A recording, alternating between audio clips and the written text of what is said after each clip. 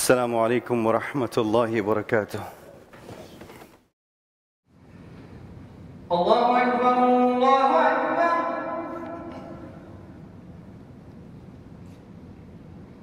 الله أكبر الله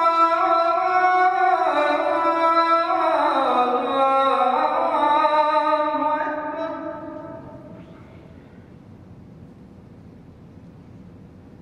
أشهد أن لا إله إلا الله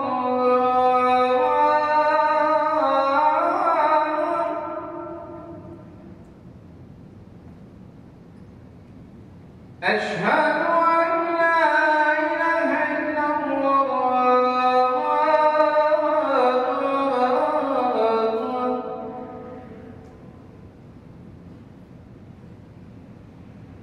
أشهد أن محمدا رسول الله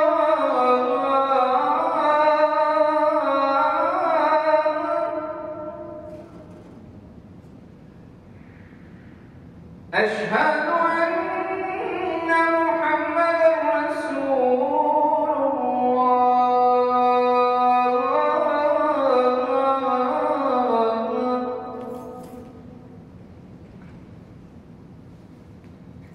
حي على الصلاة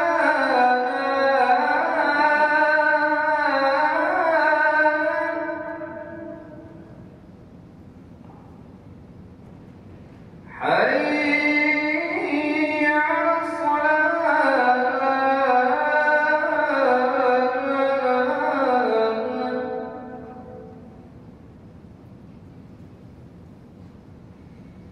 حي على الفلاح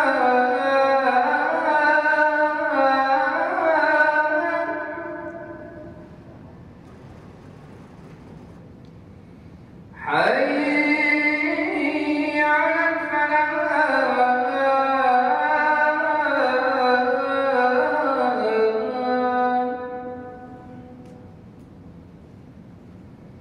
الله أكبر الله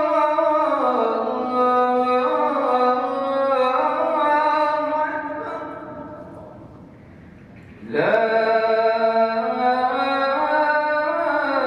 إله إلا الله إن الحمد لله نحمده ونستعينه ونستغفره ونستهديه ونعوذ بالله من شرور أنفسنا ومن سيئات أعمالنا من يهده الله فلا مضل له ومن يضلله فلا هادي له وأشهد أن لا إله إلا الله وحده لا شريك له وأشهد أن محمدًا عبده ورسوله أرسله بالحق بشيرا ونذيرا بين يدي الساعة من يطع الله ورسوله فقد رشد واهتدى ومن يعص الله ورسوله فقد ضل وغوى أما بعد فإن أصدق الحديث كتاب الله وخير الهدي هدي محمد صلى الله عليه وسلم وشر الأمور محدثاتها وكل محدثة بدعة وكل بدعة ضلالة وكل ضلالة في النار.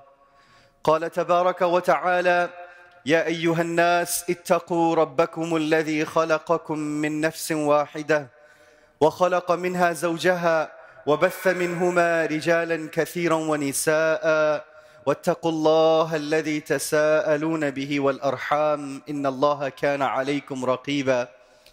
يا أيها الذين آمنوا اتقوا الله حق تقاته ولا تموتن إلا وأنتم مسلمون. يا أيها الذين آمنوا اتقوا الله وقولوا قولا سديدا يصلح لكم أعمالكم ويغفر لكم ذنوبكم ومن يطع الله ورسوله فقد فاز فوزا عظيما. I begin in the name of Allah and sending blessings on our beloved Prophet Muhammad sallallahu alayhi wasallam. I bear witness and testify that there is none worthy of worship except Allah, and I bear witness and testify that Prophet Muhammad sallallahu alayhi wasallam is the last and final messenger of Allah. My dear respected brothers, sisters, and elders, I'd like to begin by sharing with you a story and more of a question that I received from a community member and also a friend. He asked me this question that, Sheikh, we live in this country and alhamdulillah, most of us are well off. We're making good money, we have good careers, and everything is going smooth and well, not like the way it was back home. Specifically in his case, he says that I am a physician and every minute, every hour matters to me. And he says I make a lot of money, like many professionals, alhamdulillah, who are settled and established here. He says, for me, time is value, and time is of the most important, precious thing that I have. So he asked this question that I don't have much time in my life. And we all struggle with a lot of this. We all are struggling to keep up with all of the things that we have going on in our lives. Sometimes it's very hard for us to manage. He says, in order for me to give to everything in my life, I have to cut off on certain things because of the time and because I have so much going on. So he asked and he said, should I continue to do my work and make money and take that money and give in sadaqah or charity, or should I cut my work time a little off and a little less and dedicate my time to community work, to family, as well as to my religion and to my faith? Now understand that if I work more, I make a lot of money and I can give much more sadaqah and charity. But I won't be able to give my personal time.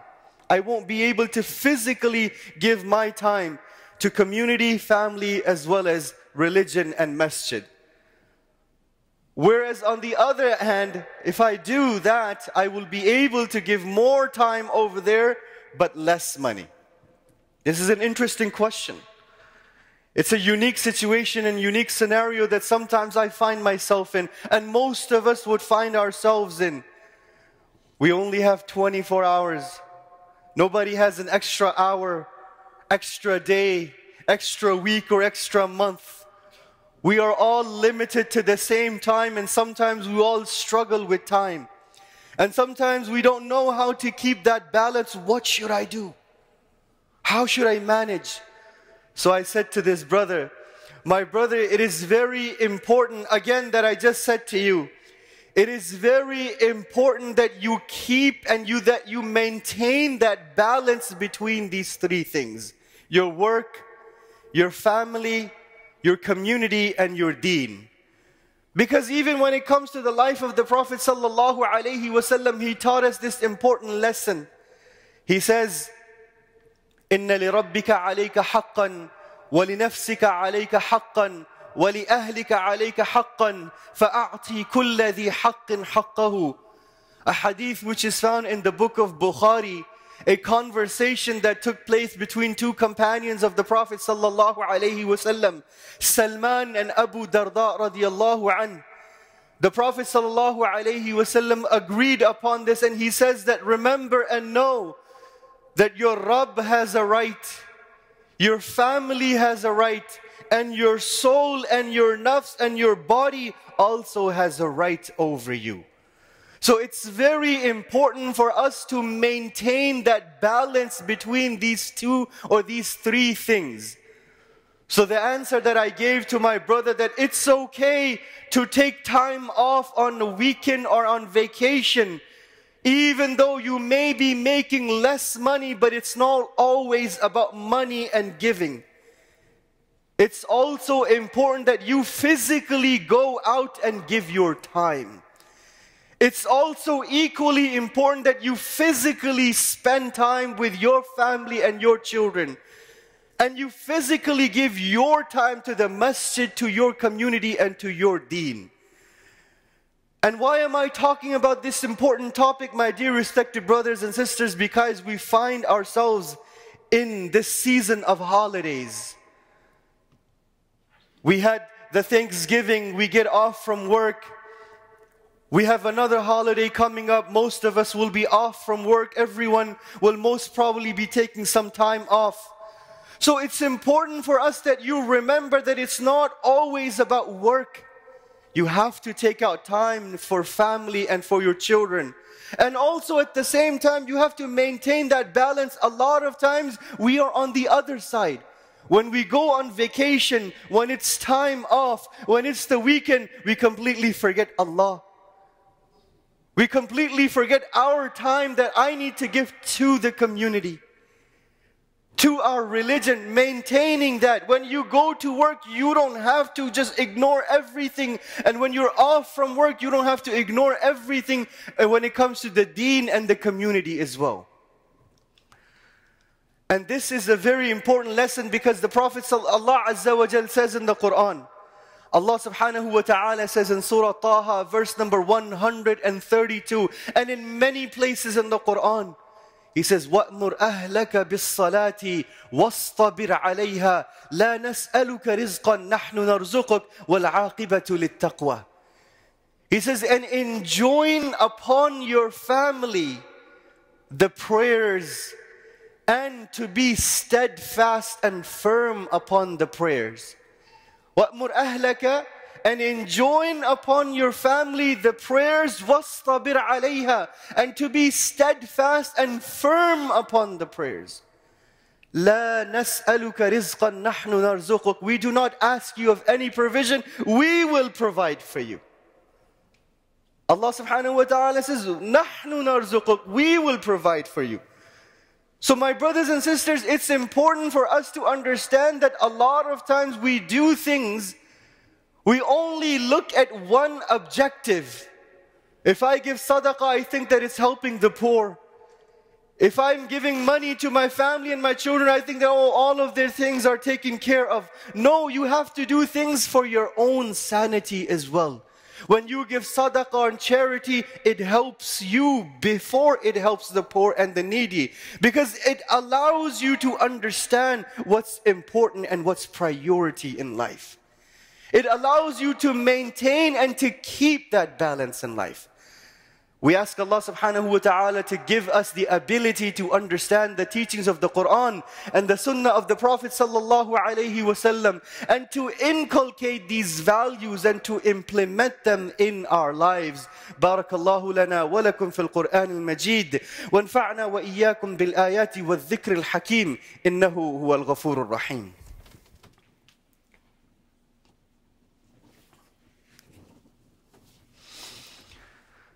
الحمد لله الذي أنزل على عبده الكتاب ولم يجعل له عوجا قيما لينذر بأسا شديدا من لدنه ويبشر المؤمنين الذين يعملون الصالحات أن لهم أجرا حسنا ماكثين فيه أبدا وينذر الذين قالوا اتخذ الله ولدا ما لهم به من علم ولا لآبائهم كبرت كلمة تخرج من أفواههم إن يقولون إلا كذبا إن الله وملائكته يصلون على النبي يا أيها الذين آمنوا صلوا عليه وسلموا تسليما اللهم صل على سيدنا محمد وعلى آل سيدنا محمد وبارك وسلم اللهم انصر الإسلام والمسلمين اللهم أعز الإسلام والمسلمين اللهم أيد الإسلام والمسلمين اللهم انصر من نصر دين محمد عليه الصلاة والتسليم واجعلنا منهم واخذل من خذل دين محمد صلى الله عليه وسلم ولا تجعلنا منهم